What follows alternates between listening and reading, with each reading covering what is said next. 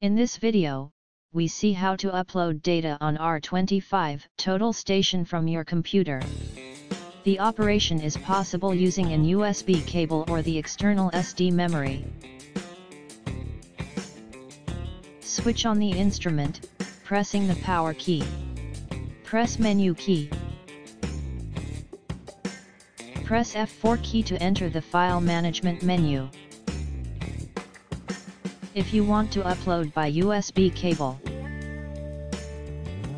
press F1 key to select the job option.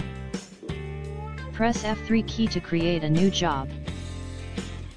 Insert a name for the job by keyboard, and press Enter key to confirm. Press F4 key to save. Press Escape key to go back to the file management menu. Scroll to second page pressing page key. Press F4 key to select the USB option. Plug the USB cable to connect the instrument to your computer.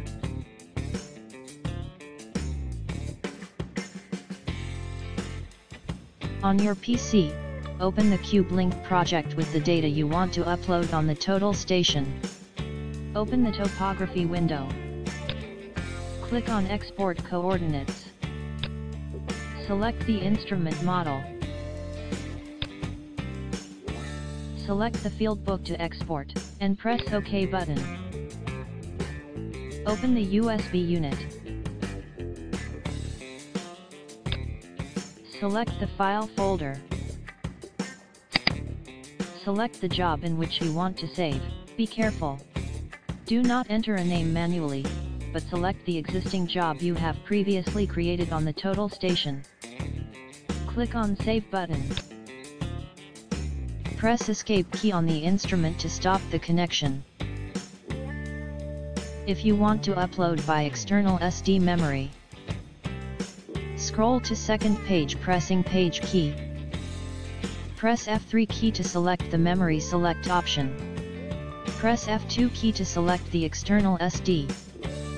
And press F4 key to set it. Press F1 key to select the job option.